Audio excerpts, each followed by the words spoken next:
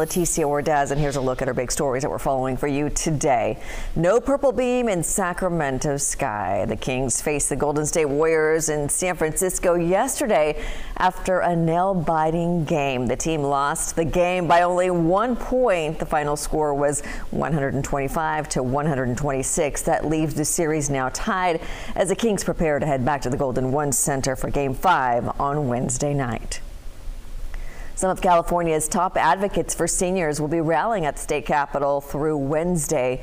They will be brainstorming ideas to find answers to help seniors who are suffering from malnutrition. They also are calling for an expansion of nutrition programs for older adults. Advocates will be at the state capitol starting at 10 this morning.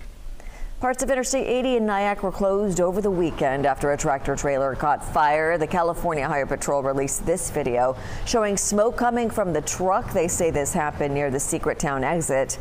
The agency is reminding tractor trailers to use the brake inspection area in Nyack and not to ride your brakes. Instead, they recommend using the engine brake to slow your vehicle down as they come down the mountain. Let's go now to Tamara to check on our forecast. Yeah, heading out that door to a pretty mild kickoff to your Monday. We have temperatures that are both in the upper 50s in the foothills and even in the valley spots. Some of you, like Sacramento, waking up to 57 degrees right now. 54 in Yuba City. One of the cooler spots is Fairfield and Stockton.